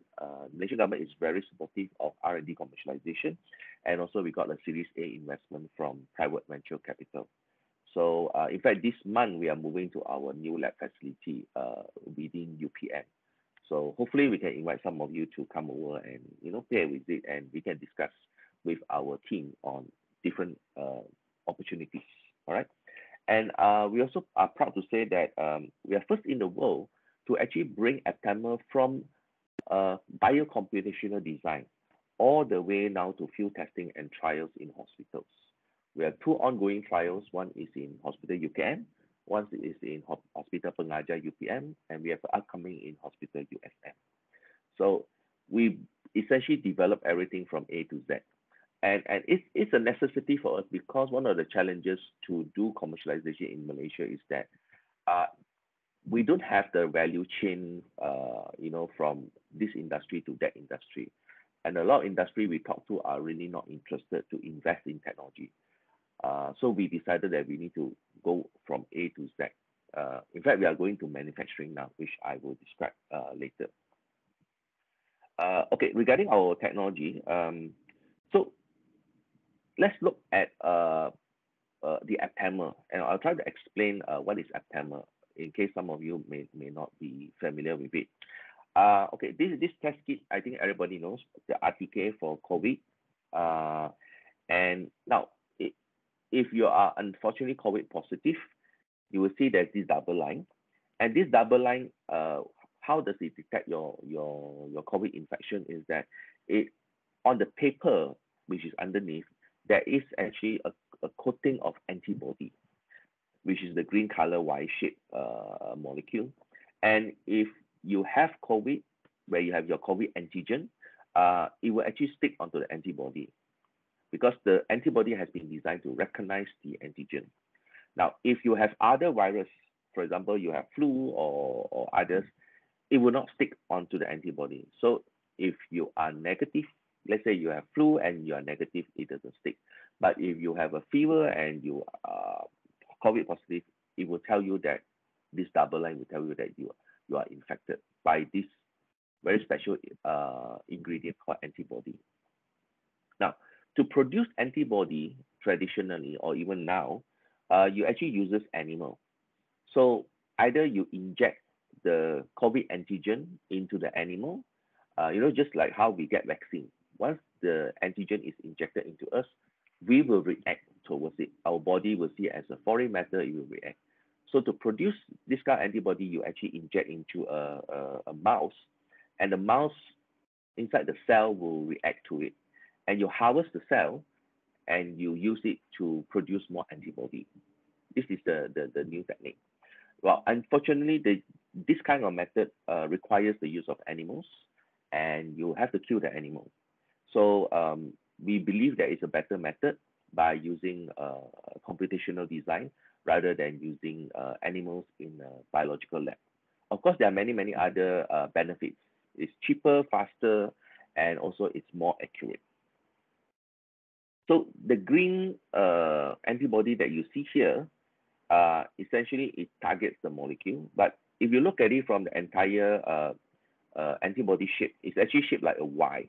So it has two, like a two head, or we call epitope, to capture the target molecule. But for us, we are using aptamers, the one that you see on the red color, that is very similar to the antibody. It also binds itself to the molecular target, right? So as you can see, the aptamer is also much smaller, and it can penetrate much better into the target molecule. So how do we make the aptamers? So the aptamers essentially are not derived from biological animals. We are actually using a very simple process. We just construct the RNA or DNA, and when we construct the RNA and DNA in a certain shape, it will actually fold into a three-dimensional shape that you see on the upper right hand. So that shape fits into the target molecule. So this is how it works, and it's very simple. It's a chemical process. It's not even a biological process. So so aptamers are basically bioreceptors, and it's constructed from RNA or DNA. It can bind to proteins, hormones, antibiotics, metabolites. In fact, it can even bind to metal ions. So you can see on the right-hand side, you can have an aptamer, which is the red color, and a protein, which is much bigger. Now, on the reverse, you can have an aptamer, the one that you see on the white color, is much bigger, and a pesticide molecule actually sits onto it. So it works both ways, whether for small molecule or big molecule. And it works like a key to a lock. So it only fits that molecule and not other molecule. The benefit of aptamer is you can synthesize on the spot. We already have our aptamer synthesizer, which I can show later. There's no batch variation. Every time you follow the same sequence, you will get the same folding, you get the same behavior. It is very stable thermally. For example, in our lab, we keep our aptamers in dry form, just in the lab without any need for refrigeration. And even if you reconstitute with buffer, you just need to keep it at 4 degrees Celsius. Because everyone knows DNA is very stable. And we don't need to use any animals, none at all. So whether in the research or development or production stage, we don't need. And it also works on to produce aptamer for toxin and what we call non-immunogenic immunogenic compound. The reason is that when you want to produce an antibody for a toxin, once you inject into an animal, the animal will die because it's a toxin. So you cannot get your antibody. But for aptamers, we can produce aptamer for toxin just by using a computational process. So this is a very distinct advantage. So we have the approach to develop aptamers for snake venom, for example, or even other venoms in the future. And because the chemistry is so simple, we can just pack it with a functional group like biotin, HRP, amine, carboxyl, thiol, because it's just a very basic chemistry to pack it. So that makes everything so simple. Okay, and there have been a lot of publication on the use of aptamer for therapeutics and also for diagnostics. So in our case, in one hand, we have been developing a lot of uses of aptamers in various diagnostic platforms, from what we call ELISA, Western blot, histochemistry, and most important, or biosensor, which is the most important topic that we are discussing today. Beyond that, we are also working with some research institutions to develop for cancer therapeutics. Essentially, when the aptamer can bind to a certain location on the cell or on the protein, we can also use that to inhibit the function of the protein, or we can use it to attract, for example, in this case, we use it to attract what we call a natural killer cell, which is one of the immune cell in our body towards the target cell, which is the cancerous cell. So by putting a aptamer that can attract both cells together, we are pulling the immune cell towards the cancer cell so that the immune cell can kill the cancer cell much easier in our body. So this is something very exciting for us, and this will be in our next cycle of development. In terms of how we digitize our technology, we have three platforms in the process. One we call the AppCAD, which is actually what we call aptamer computer-aided design. So we use that to design our aptamer using computers. We have a AppFab or aptamer fabrication, which is essentially a desktop kind of device that we can use it to synthesize aptamer on the spot. Within 2 to 3 hours, we can get our aptamers. And we have our aptamer sensing platform, or we call AppSense, that we can put different kind of aptamer onto different sensor chips, and it goes into our reader, and we can use it to test different disease. So for example, today I can use it to test for COVID. Tomorrow I can use it to test for example, PSA or prostate-specific antigen in my blood. So imagine you can have a home device that you can test you or your family or your grandparents or your parents, just by a single device. That will be really a groundbreaking vision that we are trying to achieve. And bringing it beyond that, from our home to the entire world. Now, because the design of the aptamer is done using computer, and we are going to put it online soon, by end of the year, someone in Malaysia can actually design the aptamer, and after that, he or she can just upload that information into a central database to the internet. And someone in India or China or Africa or Europe can just download that information.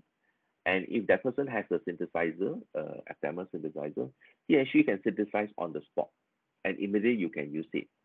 So you don't have to send your aptamers or antibody across borders. As you know, now sending things across border can be quite difficult.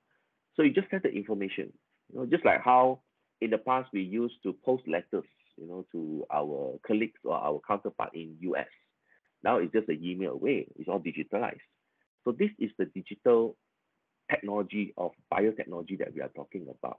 And this is our vision, that it can go to the entire world.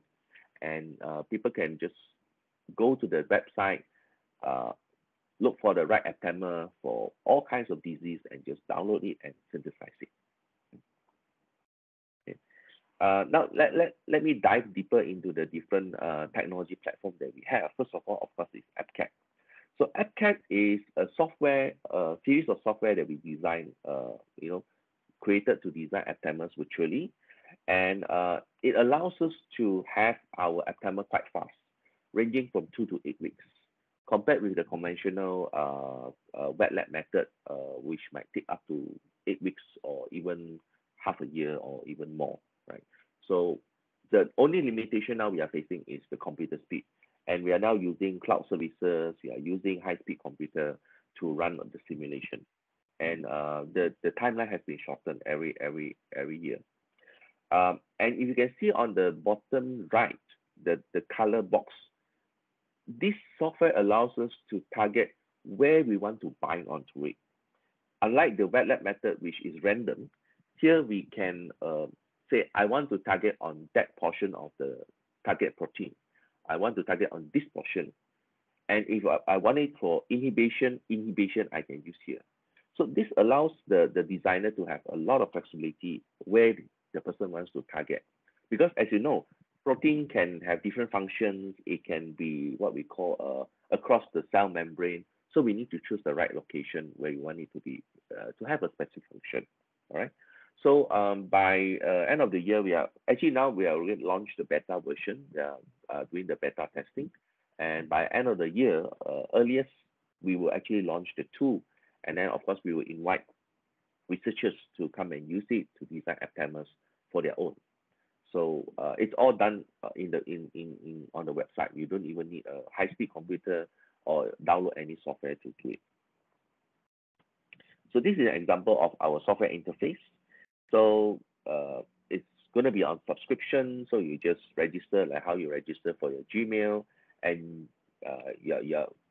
immediately you're free to use.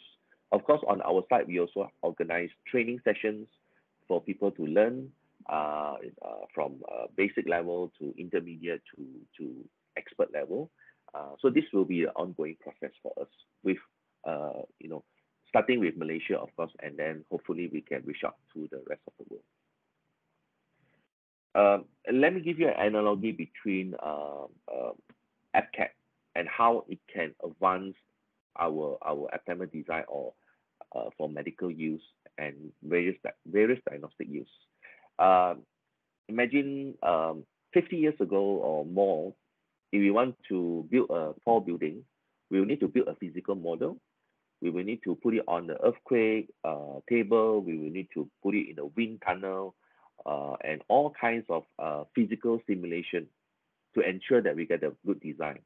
If we get the design wrong, we have to rebuild the whole model again and again until we get it right. Okay, but now we have engineering software. You just go to the software, you can design buildings. So as you know, now high-rise buildings are booming partly is because of this engineering software, which makes the process so easily. So on that analogy, now we are using biotech lab, wet lab, a lot of wastage, a lot of man hours, and a lot of things to dispose, chemicals to dispose, biological agents to dispose, and it's expensive to set up a biotech lab. But now everything can be compressed onto a software, at least for our aptamer design.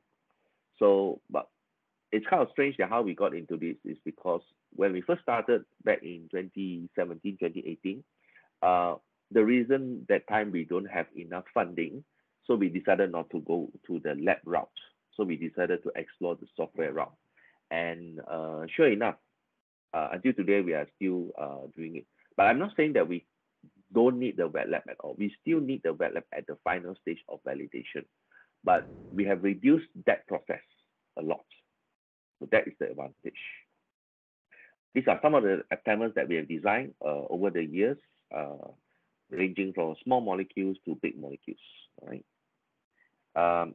The next one is our aptamer fabrication or AppFab.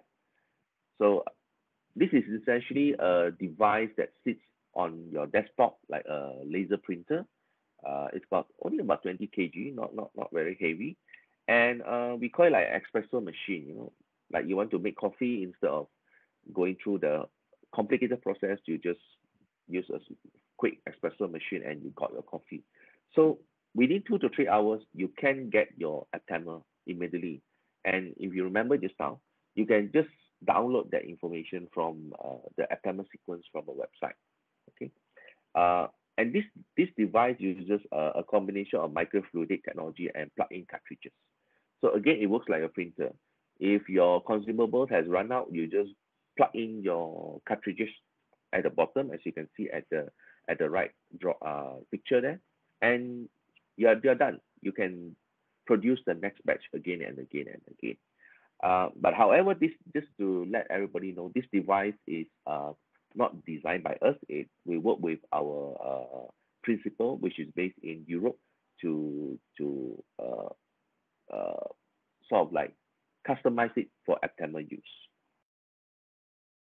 And finally, is our sensing platform. This is very interesting because it's connected to the earlier speakers. So glucose technology has been around since the 80s. I'm sure every one of us has used such a device before in our lifetime. But you look at the significance, like instead of going to hospital now, you can actually do it at home. Even some pharmacies are offering it as a free service just to attract customers to go into their shop. So this has become a very portable device. And imagine if the same technology, which is electrochemical assay, can be expanded to all kinds of testing that we might possibly want to do at home. Ranging from food safety to our markers, inflammatory markers, and so. And our device is actually developed. For example, just now, I'm happy to see that CDEC is using our device. It sends a Bluetooth signal into your mobile app, which is already available on Android Google Play Store. And once it reads the reading, it will send the reading, whatever you are measuring. It will send your time where the reading is taken. It will send the GPS location where this is taken into a central database. And you can actually track, like remember during the COVID pandemic, it's really important to track who is infected and who is not infected. So because that kind of information can also be further analyzed to see how diseases spread, whether it's in human, animals, plants, or anything. So that kind of feature generates a lot of information that can be used further downstream to predict disease spreading and so on. All right. So we already got the server running. And it is our vision to use this kind of portable diagnostic from medical healthcare to agriculture, aqua, pollution, food safety, animal health. And we already have a few projects in different areas, which I will show you. And last Saturday, I was just in UCSI, and there had been interest to work with some of the researchers there to go into aquaculture, aquatic science, and so on, to monitor, pollution in water and the rest. But taking beyond that, if you look at the top left, is something that we have developed, but currently it's just a circuit board, a very tiny circuit board, about the size of a 50-cent coin, but it's as compact as it gets. So we can actually translate that into wearables. You just put in a sensor, flexible sensor, which what Mimos is doing. We can put it onto a patch like the one you see in the glucose, and the whole thing will become a wearable sensor that you can wear to track your metabolites. For example, in hospital, you can track your infection. When you go for marathon, you can track your certain markers so that you know when to stop. Because as you know, there have been some people who got heart attack during all these kind of strenuous exercise. So it saves lives if you know how to use it at the right time. Okay. So some projects that we are doing, we have supplied the devices and the sensor to Madi, where they actually go to the sea to detect toxic algae bloom. So that's where the cloud function helps, because as soon as they test it, the data goes straight to the cloud, and their colleagues in Madi HQ in Sedang can actually look at the reading straight away. And they can also know where is the location of the reading being done. There's also another project for Madi, also with Madi, for paddy bacterial infection. So according to Madi, if a paddy field is infected with a certain bacteria, it can wipe out 50% of the production. So it's important as part of Malaysia food security. So they go to the field, they take the leaf sample, and they do some extraction, and they can actually do the detection on the spot. We also have a project on animal health to detect foot and mouth disease in cattle. So you just need to go to the field, take the sample from the saliva of the animal, and then you just run on the spot again with GPS location provided. In human, we are doing a bit more project, especially after COVID. Everybody seems to be more focused on healthcare, so it was a good opportunity for us. We have a project with Hospital Pengajar UPM, which I mentioned just now, on Streptococcus B. So Strep B infection is very dangerous for pregnant women because if they have infection on their skin and when they give birth, the bacteria can be transmitted to the infant. And since the infant do not have immune system for the first few weeks, you can actually, kill the infant. So in US, it is a mandatory test. In Malaysia, it's not yet, but we hope to work with the hospital on this one. Currently, the method is taking a petri dish, bacterial culture, and it takes about 2 to 4 days. So hours, 30 minutes, you can get the reading out. So you can test the pregnant women on the spot, and if there is an indication of infection, you can actually send for a confirmatory test or even prescribe antibiotic on the spot. Because once the mother go back, like 2 days, you go back, come back, they most often they don't want to come back anymore. The other one is sepsis. We are working with Hospital UKM to again do a point of care test kit. 30 minutes, you take the blood sample, just like how you take glucose, and you immediately you can know whether the person has sepsis or not. This is very important in A&E, or accident and emergency department, because about 1 out of 4 patients in A&E actually die from sepsis, bacterial infection, not from the injury itself. So Dr. Tan here, which is our collaborator, sees the importance of that, and he has identified the biomarkers, and he's now working with us to bring that into trials. Now, imagine you can turn this, move further into a wearable patch, that patients come in, you can actually get the patient to wear the patch for a couple of days to make sure that the sepsis will not happen or will not become serious. So that's where it can translate into another level of innovation by using wearables. We have a project here with UCSI, with Prof. Shamala on dengue, Zika, and JE. She says that it is important as to differentiate between whether a person has been infected with dengue, Zika, or JE, because now the symptoms are very similar. If you can differentiate it, then you know how to treat the patient. If not, if you misdiagnose, it can be very dangerous to give the wrong prescription to the wrong disease. Okay, so this is her area of work but we are building the sensor for her. Also HPV, currently the only method to do HPV screening is through pap smear. It's a very invasive and a very uncomfortable method, and also you need experts to do that. So we are trying to develop a way you can just test for HPV infection using urine. So it can be used even in the community clinic desa. So you just need to take a urine sample and you can test for HPV. screening. If there is a possibility of the virus, you only go for the more invasive.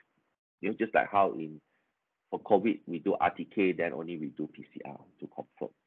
So this is very important, especially for women health, because HPV infection will lead to cervical cancer in a few decades down the road. So it's a problem. If we don't solve now, it will come back to us in 30, 40 years. We also have a project with a private company to monitor antibiotics. So this is actually a patch on the arm, and it measures the level of antibiotics in the blood during administration, so that you don't overdose or underdose, because overdosing can be bad for the human, for the patient, and underdose will also be bad because the bacteria will not be wiped out. So this is a private collaboration. So, but the company is from overseas. So when we talk about the synthetic aptamer, our entire platform, we start with the design of the aptamer. We combine it to a target, bind it to the target, whether it's a protein, antigen, antibody, and so on. And one of our unique technology is we design this using computational software. Then we can synthesize it on the spot using our FAT platform. And then we put it onto our sensor sheet, and then we can turn it into a portable test kit. So the entire route, we already have developed it. And because we can internalize it, if any researcher or any company comes and say, I want to have something, from a aptamer toward to the sensing, we can actually do it within 6 month period. Now, when you talk about R&D for commercial, speed is very, very important, because I think one of the shortcomings when we talk about R&D commercialization in Malaysia is academic research takes a long time. But for commercial, we can't afford to have that kind of leisure of time. So we need to come up with things very, very fast. So 6 months. But having said that, a lot of our fundamental technology and know-how expertise were built from the from the R&D, academic R&D that started, I think, more than 20 years ago. In fact, just for everybody's knowledge, the first biosensor group was started back in year 2000. That time they got a small grant from the MOSTI, and from then on, we have different generations of biosensor researchers. So that's how the difference between academic research and commercial research. So our approach is to work a lot with academia, all right? You have the expertise, you have the equipment, that we can't afford as a private company. And we bring it from the idea to commercial.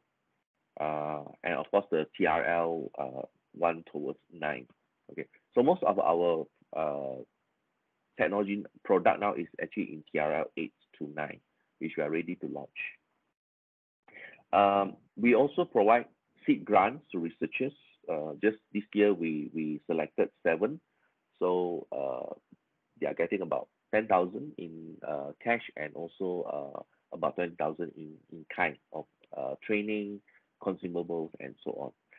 The reason we want to come up with this grant is that we noticed that a lot of researchers, while they have good ideas, because they don't have proof of concept, they don't have preliminary data, when they submit to the grant application panel, sometimes they get rejected because of that. But those are good ideas, and we want to nurture that good ideas and give them a bit of grant so they can come up with some basic result, preliminary data, to further to get more grants from MOPI or from MOSTI. We also sponsor some of the researchers to oversee. For example, we sponsor one researcher from USIM, University of Science Islam Malaysia. She has an attachment in UK. We also sponsor one of the researchers to present her paper on aptamer HPV in Oxford in UK. This is just this year, all right? So again, we want to nurture the talents, which is just as important as the technology. In terms of Biogene's future direction, we are moving into large-scale manufacturing. So we are very eager to work with organizations like MIMOS, who has developed the prototype and we want to go into large-scale manufacturing. We are looking into multi-array sensor. We have some, as you can see in the picture here, but it's still very big because of the limitation of our printing method, screen printing method. So we hope to miniaturize it further that it can fit into our skin patch also. Of course, we are also looking into wearable sensors. We have some collaborators who are interested, but nothing concrete at the moment. So yeah, feel free to reach out to us or to me if you have any common area of interest with us. Right? So last but not least, there's 2 QR code there if you want to scan for look at our website, and also if you want to give us an online inquiry, that one at the bottom. But we always finish our slide with this tagline that we only hurt the mouse that is used to design the atom on the computer. All right, so we don't hurt a live mouse, nor a rabbit, nor any animals, because we just want to make sure that whatever we do will have an ethical component, because that is also being developed in Europe and also in US. And the last thing we need is 10 years down the road, they come back and say that we cannot do this or we don't accept this because you are using animals. All right, just like how our palm oil industry face all kinds of challenges. So yeah, so thank you for the webinar opportunity, and feel free to ask any questions now or even later as we